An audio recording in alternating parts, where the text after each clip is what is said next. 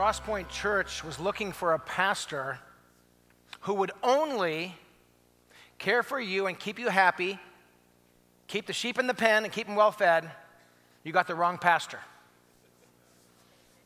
When God called Don Porter to this church, he called somebody who's passionate about worshiping and glorifying God. And I know Don and Beth's heart, they're passionate about helping Christians grow deep in their faith, deep discipleship. But these two people are relentless about the call of the Church of Jesus Christ, under the words of the risen Lord Jesus Christ, to go make disciples of all nations. And so if you're looking for somebody, a pastor, if you're trying to find a pastor that would just care about you, you got the wrong guy. But you got a pastor who cares about the church as deeply as any pastor I know. But Don and Beth have a heart for the world. And I got to tell you, just the last 24 hours being here and meeting this congregation, God is doing and will continue to do a work through this church to shine the light of his gospel through this community if you're willing to follow and have the courage to go where God calls you to go. And that's going to be my prayer for you. And today I get the chance to share a message that I preached this message 3-4 weeks ago in Tasmania. I preached it before that in Melbourne, Australia. I've been able to preach this message a lot of places because this is the passion of the heart of Jesus. And if the heart of Jesus is in your heart, it will be your passion too. Now, my journey began, I actually grew up in Huntington Beach, California, not too far from where I met Don. And I grew up in an area where I grew up along the coast. So if you kind of got to PCH, you got to Pacific Coast Highway, looked towards the water, you saw sand and you saw ocean. But if you turned around and looked the other way, pretty much pavement from there to the San Bernardino Mountains. Where I grew up, and particularly in that area, it's just like little town after town after town after town. And there weren't many things left that were kind of growing there. Natural things were torn down. Strip malls, houses, just developed all the way up. So I grew up in a little town, but I didn't feel any civic pride. Our town didn't have a lot of things that we didn't talk about being from our little town.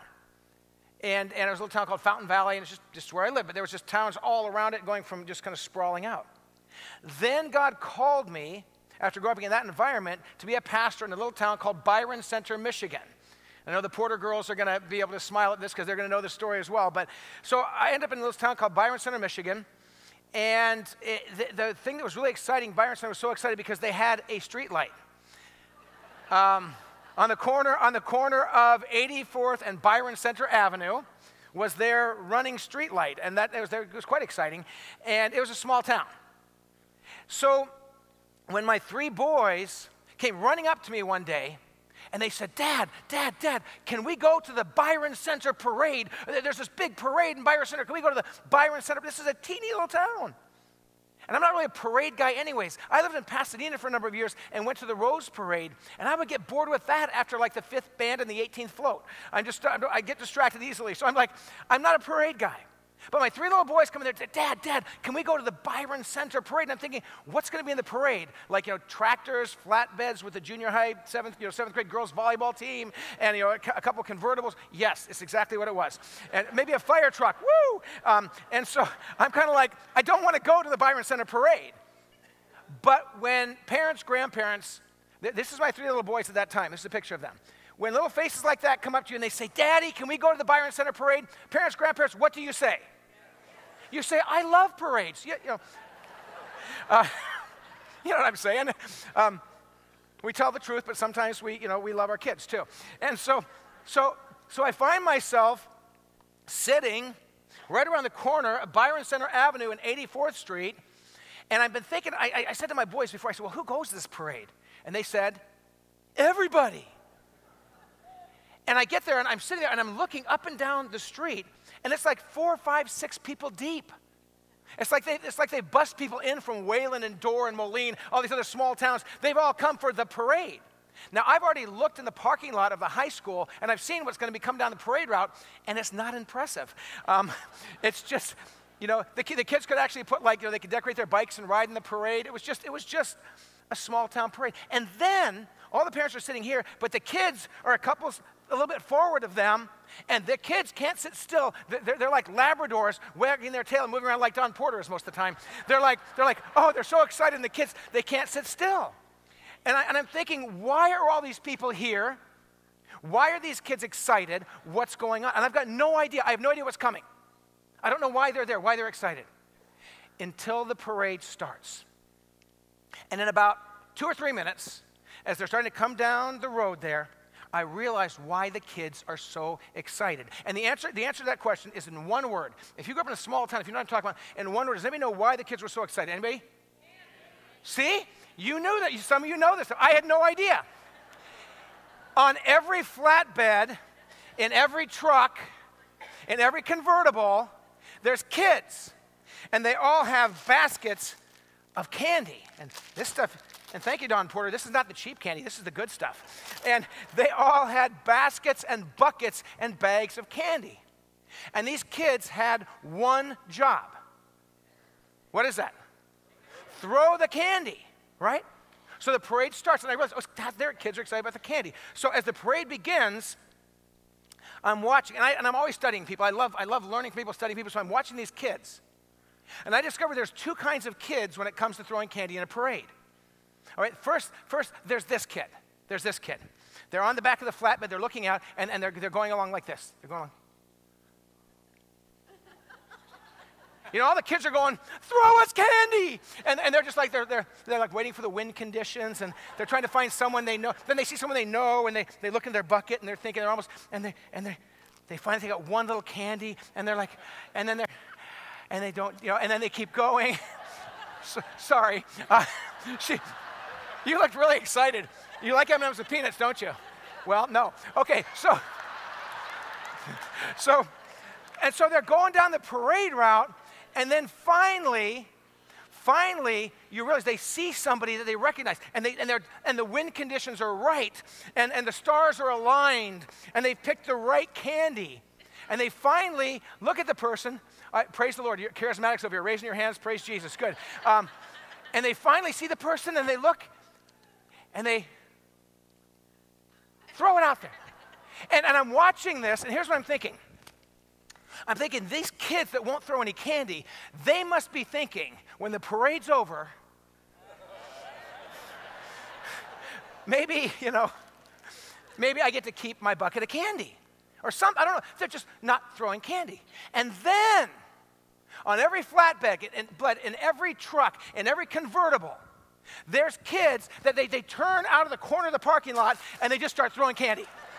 And they can't, you were so excited before, and they just can't control themselves. So they're throwing candy everywhere.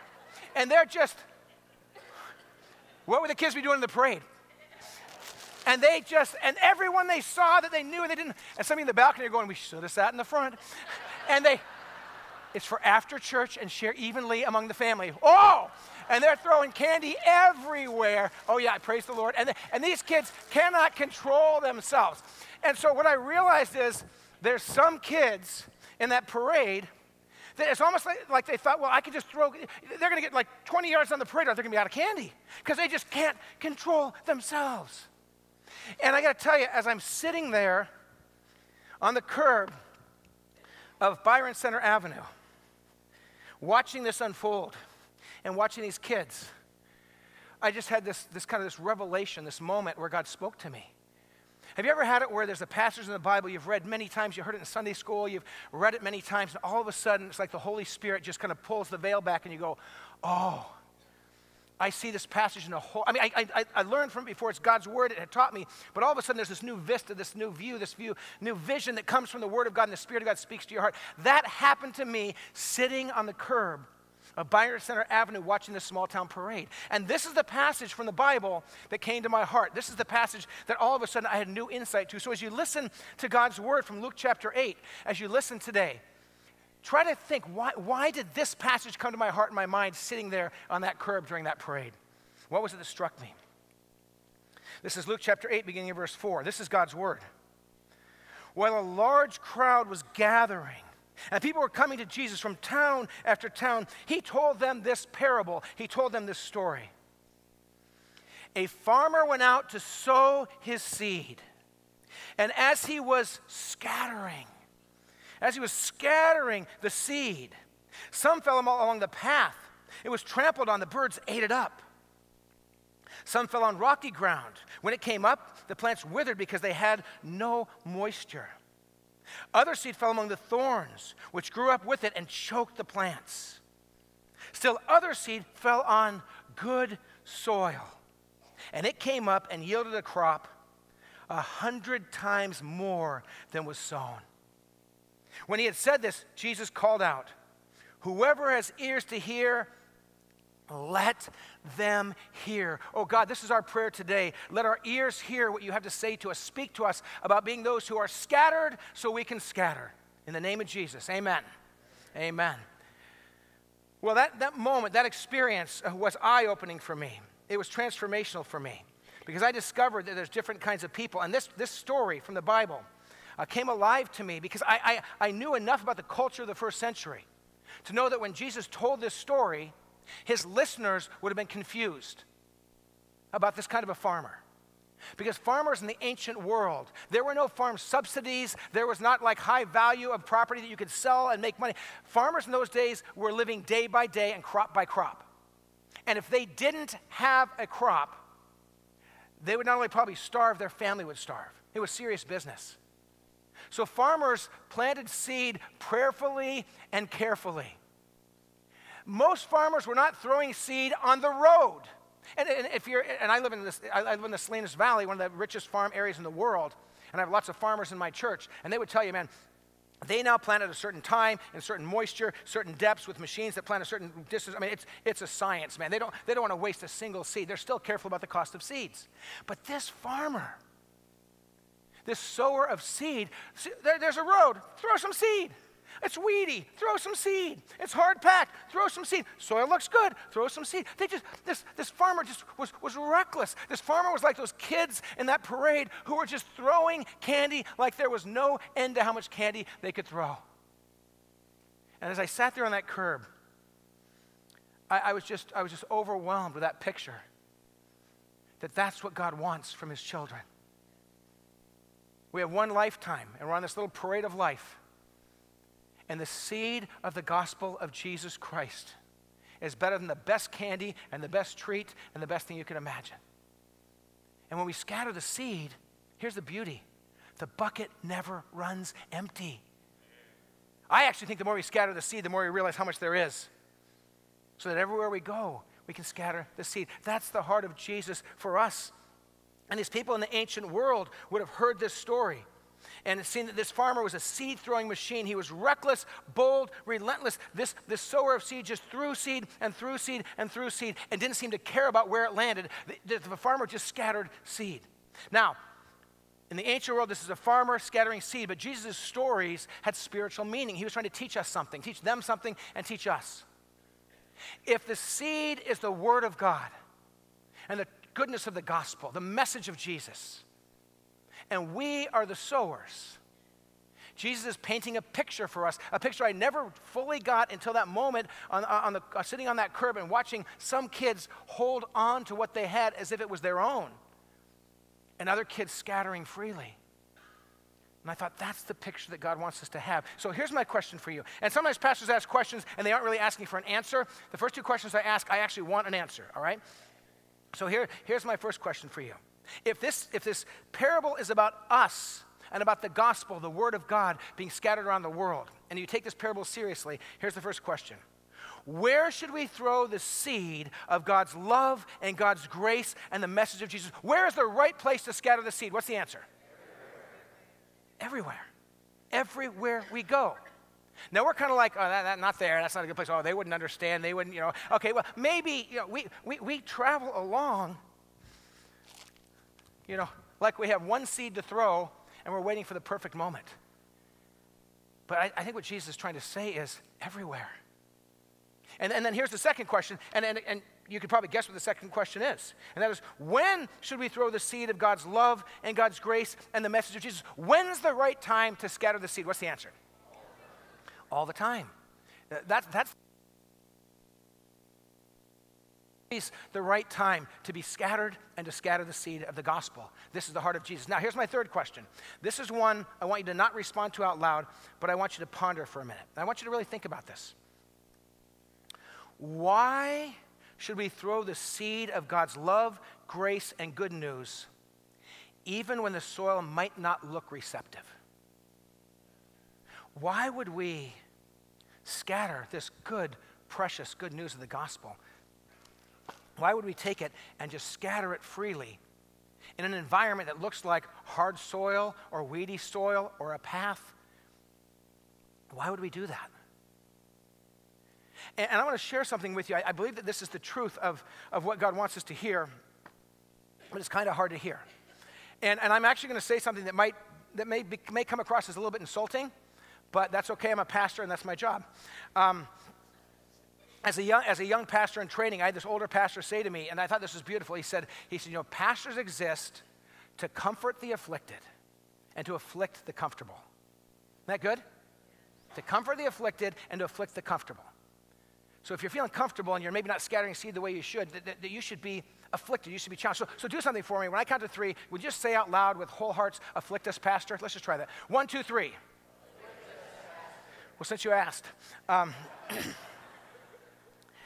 here's why we scatter the seed of the gospel even when the soil doesn't look receptive. Here's why. Because we're not smart enough to know if somebody's heart is ready. This pastor visits us and he tells us we're not smart. No, I didn't say you're not smart. You're probably brilliant. But I'll tell you what you're not smart enough to do. You cannot look at another human being and know for certain if their heart is ready. So what we do, our call, is to scatter. It's God's call to take care of it from there. We believe in a sovereign God who's on the throne, but we believe he's called us to scatter the seed. And I praise God with all my heart for people who came into my life and started to scatter the seed of the gospel when I did not look ready.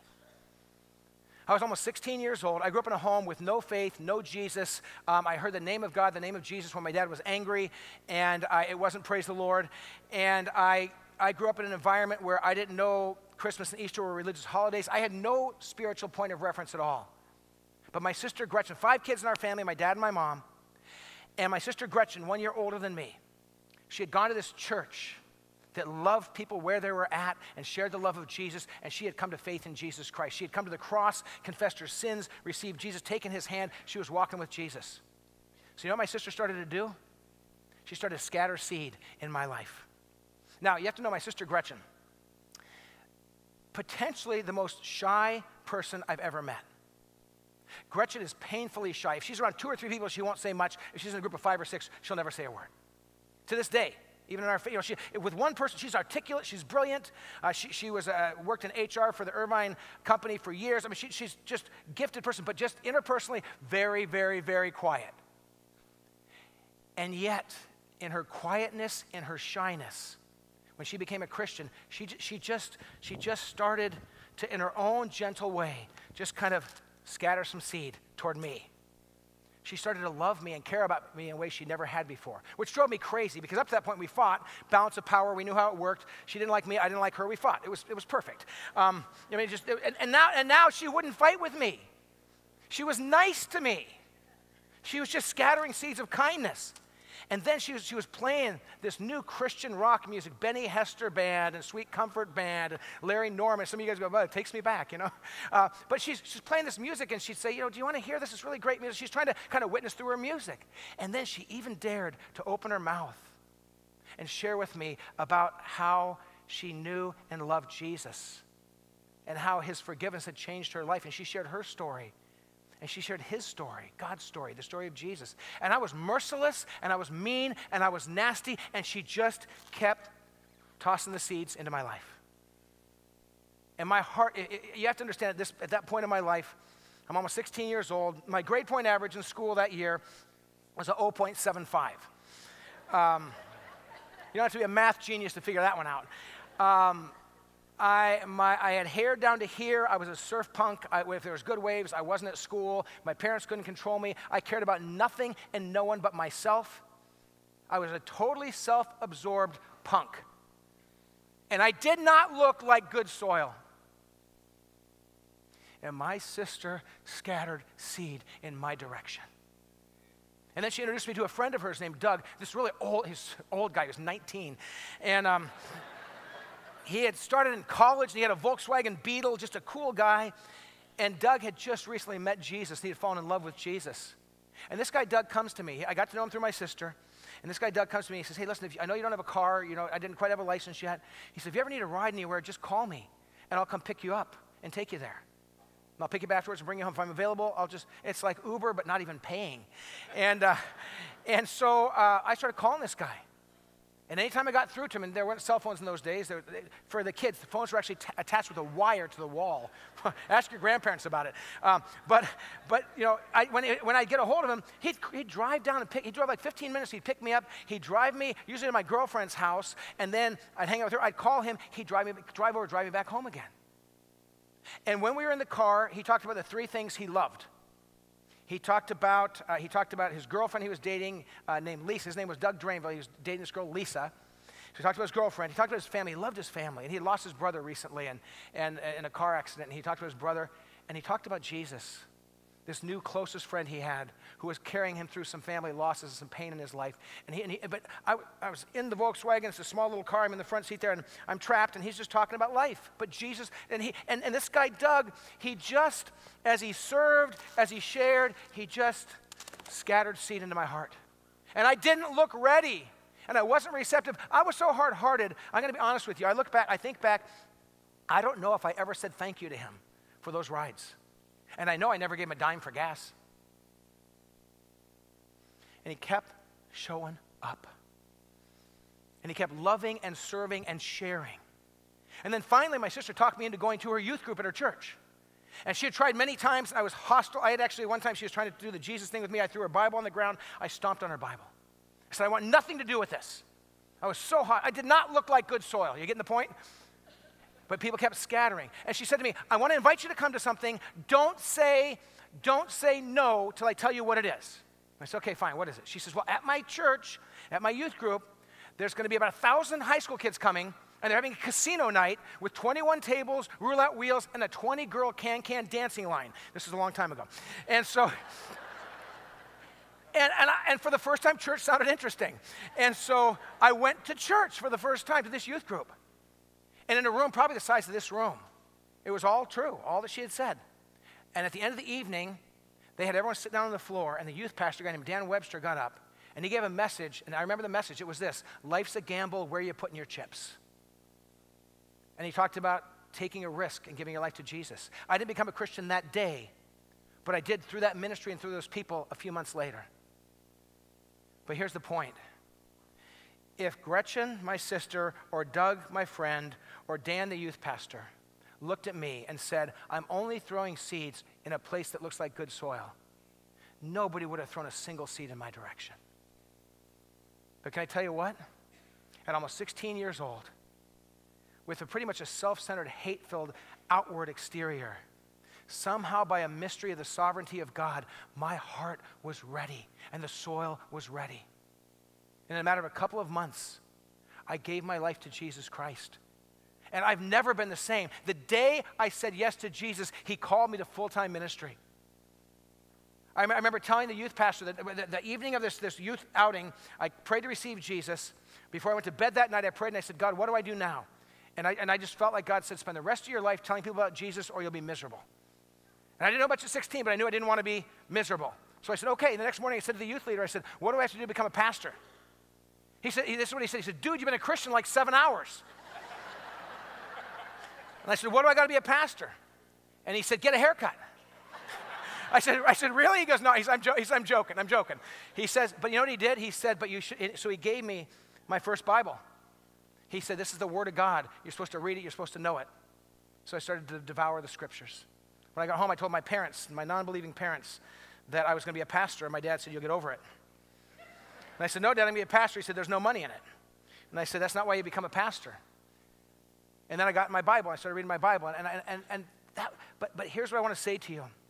We travel through our days, so many of us, waiting for the perfect person and the perfect moment and the perfect situation and the right wind temperatures to know if it's the right time to throw one seed to somebody.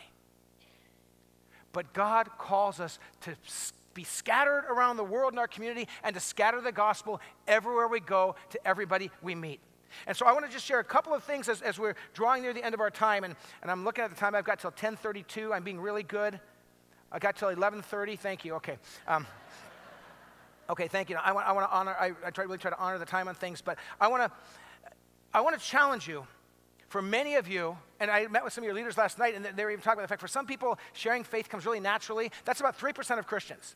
3% of Christians are gifted as evangelists. That sharing their faith comes naturally, which means, do the math, what percentage of Christians is it challenging for? About 97%, right? It's challenging for 97% of Christians to share their faith. But when Jesus called us to follow him, this is what Jesus said. He said to them all, whoever wants to be my disciple, my person, my follower, they must deny themselves, take up their cross every day, be willing to die every day, and follow me. For whoever wants to save their life will lose it, but whoever loses their life for me will save it. When Jesus says every day, deny yourself, be willing to be crucified in the most brutal way possible and die and follow me, does that sound easy? What's the answer? No. So when people say, what makes me uncomfortable to share my faith? It's like, hey, great, then you're a Christian. Say, no, but it makes me nervous. Great. Then be nervous, get on your knees, seek the face of Jesus, and scatter the seeds. So you say, how do we scatter? I'll share a couple thoughts, and then I know that Pastor Don and his team here are going to be teaching you and equipping you through all your ministries how to scatter the seeds. But here's a few of the ways that we live into this. How can you as individuals and as a congregation here at CrossPoint Church scatter the seed of the gospel with greater passion and greater freedom? Here's the first thing. Love people as Jesus does. At the end of the day, what my sister Gretchen did and what Doug did is they just loved me when I was unlovable. You can do that.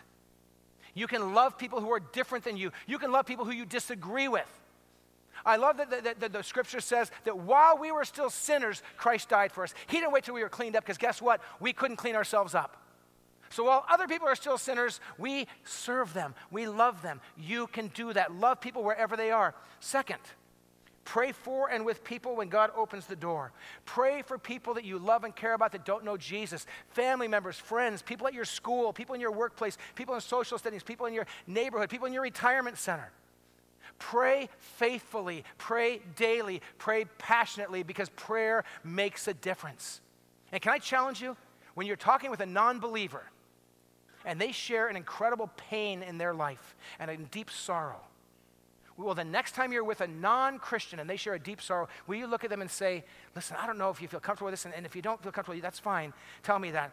But I would be so honored if I could just take a minute and pray for you right now. I've done that thousands of times with non-believers. 3 times I've had people say no.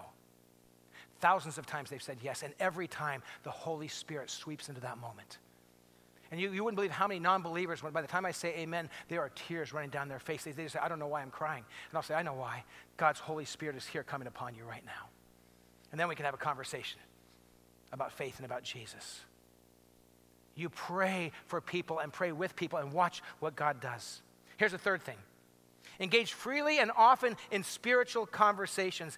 Have spiritual conversations with people that don't know Jesus. We'll talk about our car. We'll talk about our favorite sports team. We'll talk about hair products. We'll talk about restaurants. Why not talk about Jesus? I had one of your leaders in the church, I had Jim give me this bracelet today. And it says, God's got it. If you don't have one of these and you see Jim, he'll make you put one on. And so, no, he didn't. He gave it to me graciously. I put it on. But I put this on after Jim gave it to me because I'm going to be on a plane today, 2 planes today, flying to Michigan because I have a funeral for my brother-in-law that I'm going to conduct tomorrow. And so as I fly, I'm going to have this on my wrist. And if somebody around me or in the airport says, well, what's that mean? God's got it. What has he got? I'm going to tell him about my brother-in-law. I'm going to tell him about his life of faith. I'm going to tell him about his 5 years ago having a heart attack and a year ago getting cancer, and that I'm burying him tomorrow with his family and with his wife and with his daughters. And I'm going to tell them that he knows Jesus, and he's with Jesus now.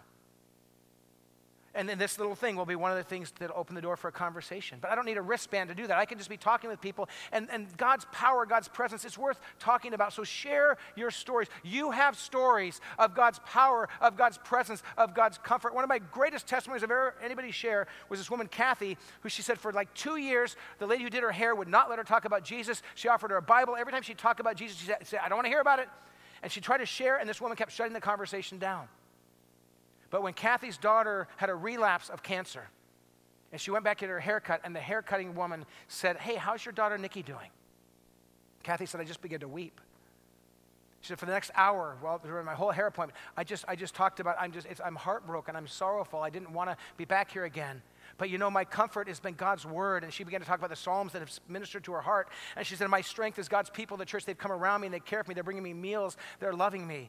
And my hope is in Jesus. My hope is in heaven. She said, I didn't even mean to be a witness. I just was so sad. And I was just weeping. And I was just telling her the only way I'm making it through is the presence of Jesus and the Holy Spirit and the prayers of God's people and the meals of God's people and the love of people. That's how I'm making it through. And at the end of this hour, she didn't even know she was giving a testimony. She was just sharing her heart.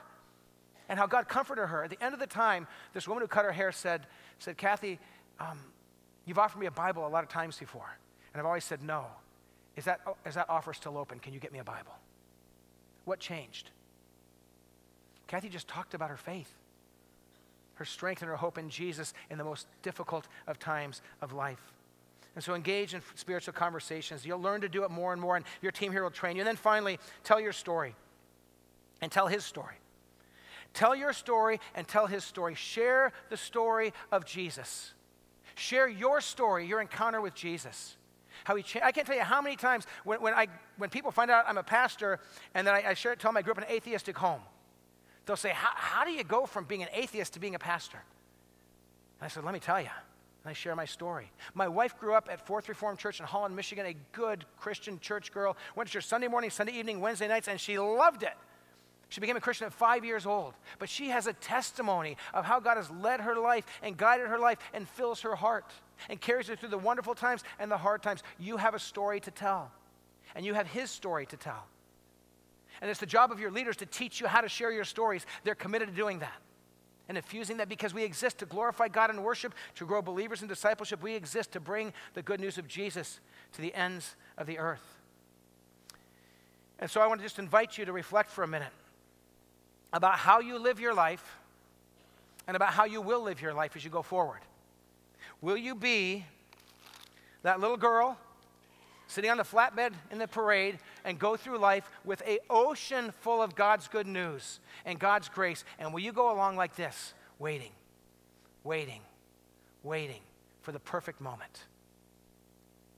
Or will you commit yourself the minute you drive out of the parking lot, anywhere, anytime in life?